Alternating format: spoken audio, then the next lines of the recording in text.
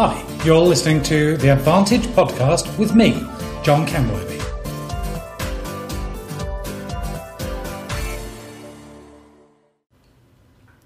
Hey there, I'm Dr. John Kenworthy and welcome to this week's podcast, 4 simple brain hacks to overcome performance anxiety. And thank you for listening to my podcast. I do trust that you're enjoying them, and please kindly do me a favour and spread the word to your friends and colleagues.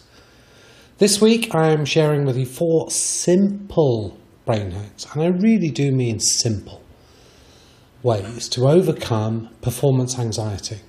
I've been prompted in part because of the responses I've been receiving to about a little video I made just over a year ago about your brain on stress and anxiety. And it's garnered just shy over 100,000 views on YouTube alone, which is very humbling, but also disturbing and concerning for me. And if you read some of the publicly visible comments, you'll get an idea of the type of questions and comments I've been getting privately and through email from people who really are suffering some very major problems with stress and anxiety. But there are 4 ways that anybody can deal with the immediate effects and reduce their performance anxiety. But a quick caveat, if I may, I am not a medical doctor, and if you are suffering from any long-term stress or anxiety, please do seek professional help. The 4 simple ways that I'm going to share with you today will help anyone with any degree of stress and anxiety. But I'm focused far more on business people or people at work who are suffering stress and anxiety because they are about to perform in front of others. That performance might be an interview,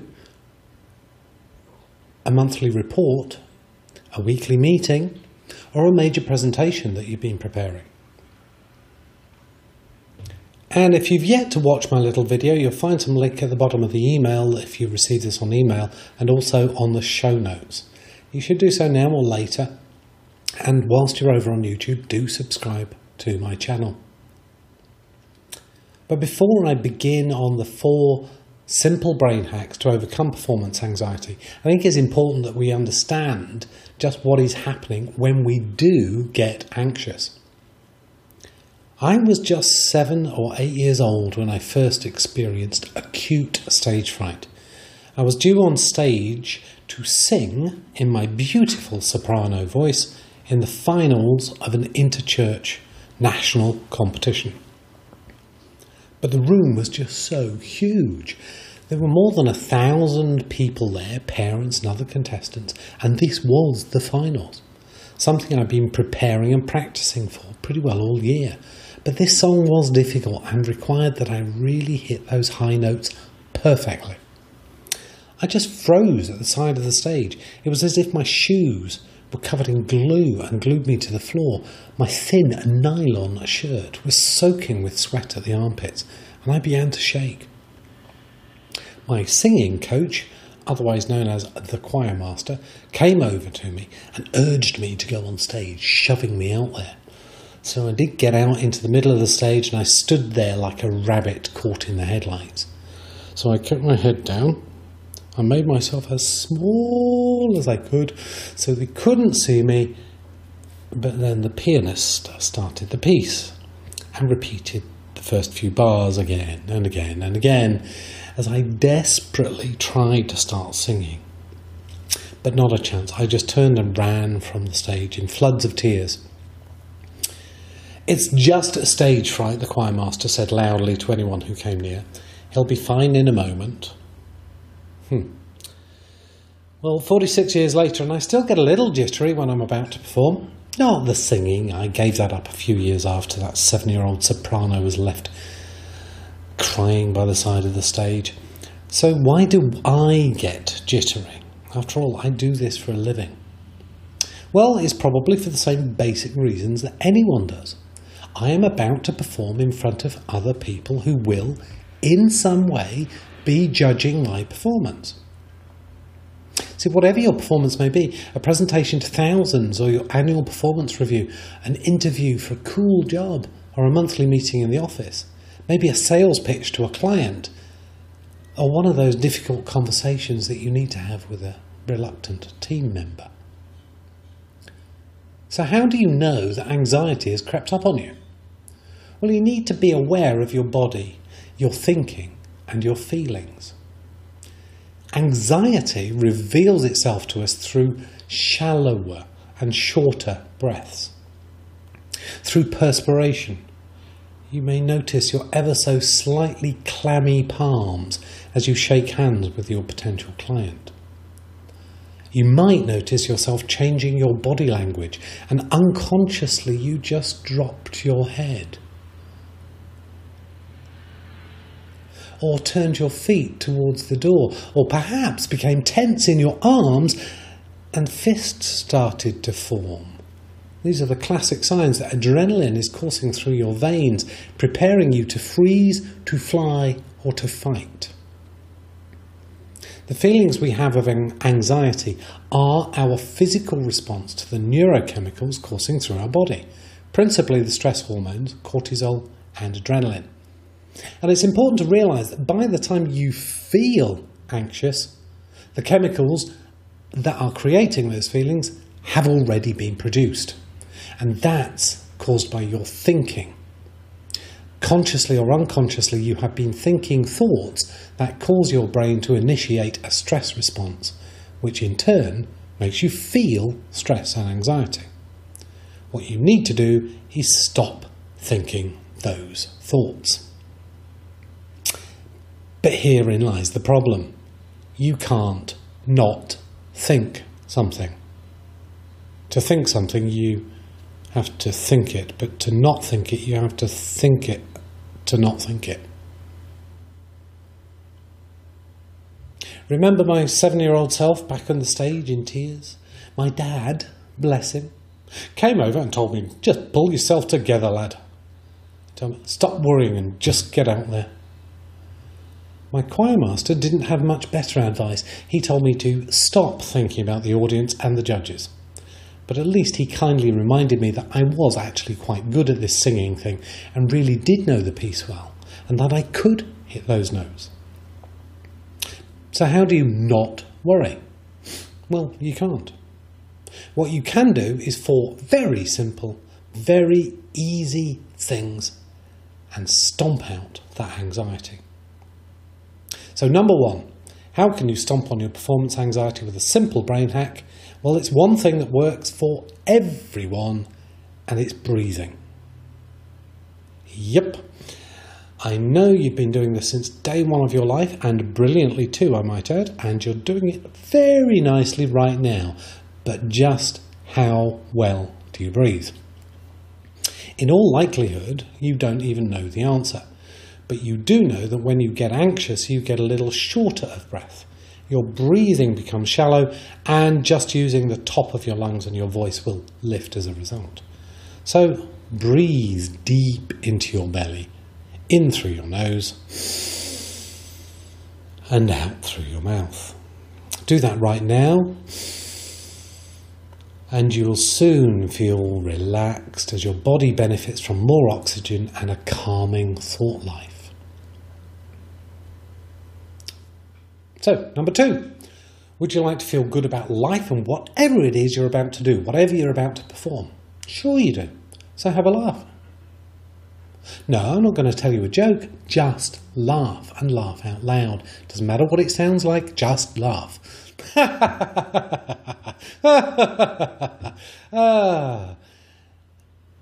Okay, not if you're at a funeral.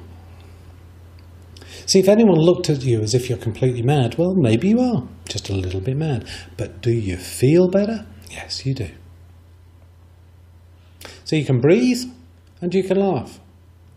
Number 3, would you like to feel pumped with life and energy? And who doesn't? Just raise your arms above your head in a victory pose. Stretch to the sky and punch it. Powerful, huh? You feel more confident, you feel larger, and you feel as if you're in charge. Now become aware of your breathing again. Breathing deep into the belly. Feel how your body feels now. Feeling better. What about some more life and energy? Well, if it's appropriate now, find some space and pace, pumping your arms, punching the air as if you're in the boxing ring, facing Muhammad Ali, chasing him around. And if you don't believe me, one of the best known and most successful presenters in the world, Tony Robbins, does this. He jumps up and down, spins around, pumps his fist in the air and stretches his arms out wide for 5 minutes before going on stage. Now, it's important that you get to huff and puff a bit, that you're actually getting just slightly out of breath, because that will help you get the endocannabinoids, the same stuff that's in marijuana, and some endorphins going, which makes you feel really good and relaxed. It also helps you feel powerful by using this technique. Fourthly, we're going to look at how we can reduce the amount of performance anxiety you have to deal with, how much cortisol and adrenaline is going to go into your body. And what we do here is we deliberately think of something else and we visualize the positive. And when I say visualize, I mean use all your senses. With your mind's eye, your mind's ear, hear with your ears, your smell, your taste if it's appropriate, and your touch. As much of your senses as possible. Because the first thing you need to do is actually stop thinking about your performance anxiety and stop thinking about the thoughts that caused it.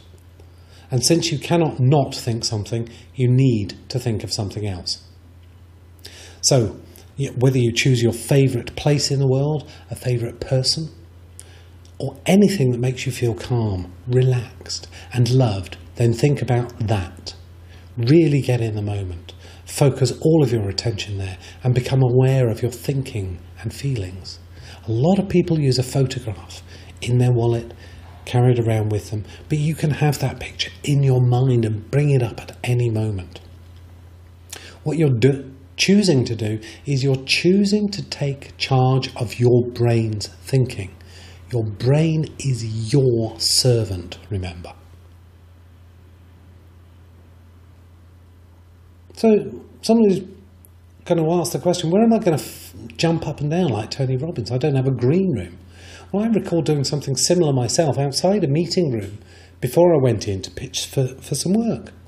I stood in front of this mirror in the corridor and there was nobody around, so I pumped and punched and smiled and I did my face exercises.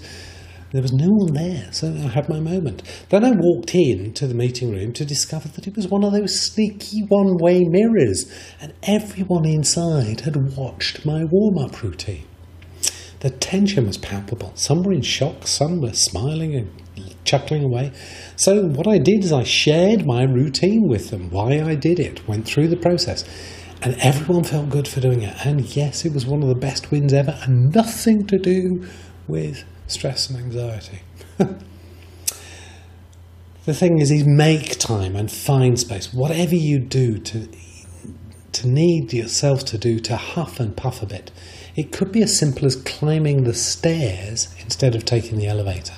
Get your heart pumping and the blood moving and those chemicals working for you. So in summary, to overcome performance anxiety, you can breathe deeply into your belly, laugh, pump yourself up and really punch and everything else, jump up and down, use and run up the stairs and visualize the positive, your favorite place, your favorite person, whatever makes you feel good. So if it's so easy, why is it so difficult? Well, there's the rub. It really is easy. All you are doing is choosing to notice that anxiety is there, or better still, before it is there. Breathe, laugh, pump yourself up and think of something other than the anxiety-inducing thoughts. And you can change your thinking. But then the anxiety pops back into focus and you worry about it for a while. But then you come to realise that you're getting anxious and maybe you remember to breathe again. So it's the moment you feel anxious or you notice this, your brain and your body are already awash with those chemicals that induce it. That is, your feelings are coming after the fact. The anxious response is unconscious. It is only when you train yourself to become aware of the feelings and emotions and choose to deliberately think and act differently. So awareness is key. The very split second that you become aware of your stinking thinking, it's time to change that thinking. So do so deliberately. Help yourself by breathing deeply and focus your attention on your breathing and things positive. And when the anxious thoughts return, do it again and again and again. And when it comes back, do it all again. Out of those 4 simple brain hacks, which one is the most difficult for you? You can breathe. You can breathe deep. You can laugh. You can pump yourself up. You can pace yourself. You could jog up the stairs instead of taking the elevator. And you can visualize the positive. But most of my clients admit that they forget to breathe.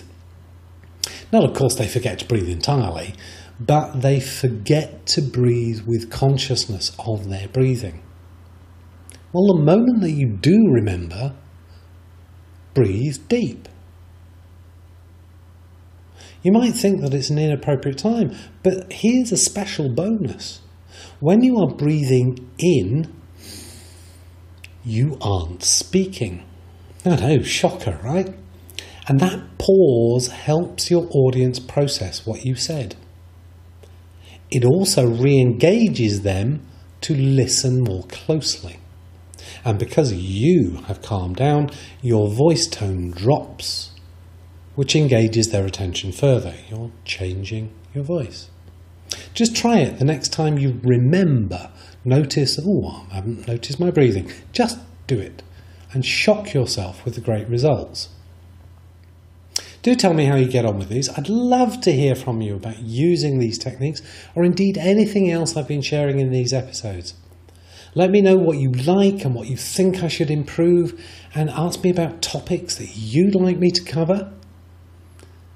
Tell me about your experience with the podcast. When do you listen to it? Do you download it onto your mobile phone? Are you listening to it in the gym, as you exercise, as you go for a run, or as you're driving? Just let me know. It helps me to understand where you are and what you might be doing as you're listening to these. Perhaps you're sat at the computer doing it online. And remember, share this with at least 3 colleagues or friends. Be greatly blessed. Bye-bye for now. You've been listening to the Advantage podcast with me, John Kenworthy. To find out more, visit us at celsim.com.